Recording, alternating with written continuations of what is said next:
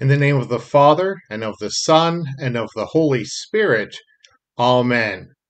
In the morning, O Lord, you hear my voice. In the morning I prepare a sacrifice for you and watch. My mouth is filled with your praise, and with your glory all the day. O Lord, open my lips, and my mouth will declare your praise.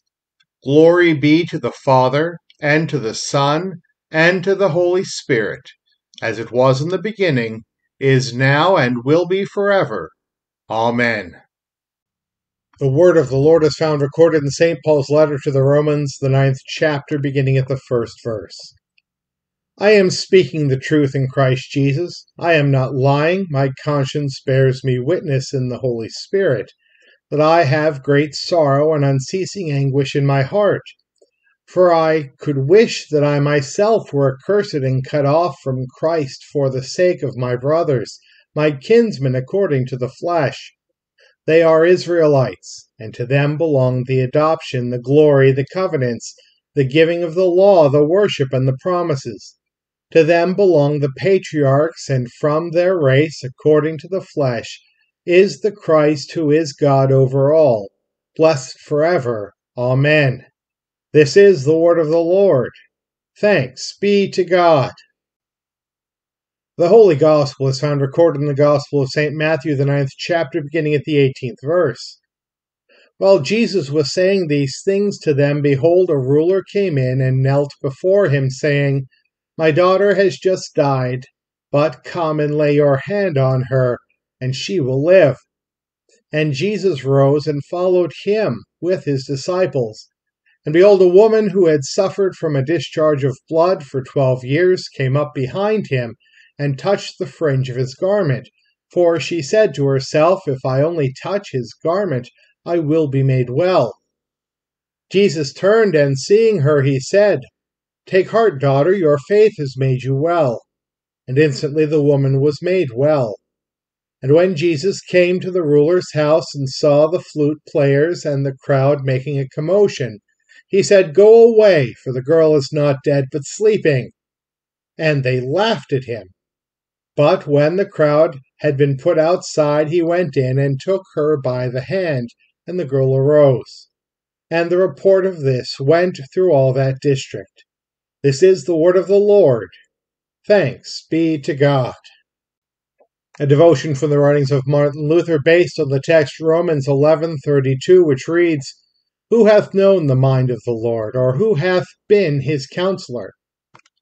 Paul writes these words against those impudent questions of wise reason, why God punished and rejected the Jews and allowed the condemned heathen to come into gospel grace, why he so administers justice as to exalt the godless and allow the godly to suffer and be oppressed, why he elected Judas as an apostle and afterward rejected him, why he accepted a murderer and malefactor. With these words he would command these would-be wise to cease their impertinent strivings after the things of all the hidden majesty, and to confine themselves to the revelation he has given them. All such prying into the secrets of God are in vain and are harmful. If you were to search forever, you would nowhere attain the secret purposes of God, but you would only jeopardize the welfare of your own soul. If you wish to proceed wisely, you can do no better than to be interested in God's word and works. In them he has revealed himself, and in them he may be comprehended. He presents you his Son on the cross. This is the work for your redemption.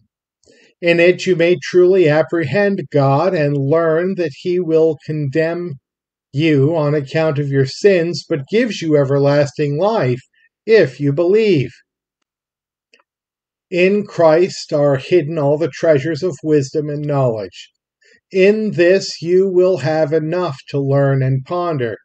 You will marvel at the wonderful revelation of God, and you will be delighted with him and love him. It is a mine which can never be exhausted in this life. no matter how much we study. Even the angels never tire in its contemplation, but find unceasing joy and pleasure in it. I say this so that we may be prepared to instruct those we may meet who, assailed and tormented by such thoughts of the devil, are led to tempt God. Such individuals must be reminded of these things and reproved by them. We confess together our common and saving faith with the Apostles' Creed. I believe in God the Father Almighty, maker of heaven and earth, and in Jesus Christ, his only Son, our Lord, who was conceived by the Holy Spirit, born of the Virgin Mary, suffered under Pontius Pilate, was crucified, died, and was buried. He descended into hell. The third day he rose again from the dead. He ascended into heaven, and sits at the right hand of God the Father Almighty.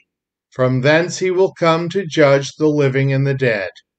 I believe in the Holy Spirit, the holy Christian Church, the communion of saints, the forgiveness of sins, the resurrection of the body, and the life everlasting. Amen. Lord, remember us in your kingdom and teach us to pray. Our Father, who art in heaven, hallowed be thy name. Thy kingdom come, thy will be done, on earth as it is in heaven. Give us this day our daily bread, and forgive us our trespasses, as we forgive those who trespass against us. And lead us not into temptation, but deliver us from evil. For thine is the kingdom, and the power, and the glory, forever and ever. Amen. Almighty God, merciful Father, who created and completed all things, on this day when the work of our calling begins anew, we implore you to create its beginning, direct its continuance, and bless its end, that our doings may be preserved from sin, our life sanctified, and our work this day be well-pleasing to you. Through Jesus Christ our Lord. Amen.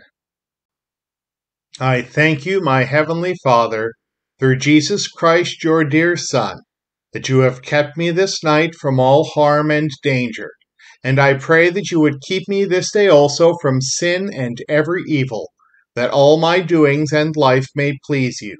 For into your hands I commend myself, my body and soul and all things. Let your holy angel be with me, that the evil foe may have no power over me. Amen. Let us bless the Lord. Thanks be to God.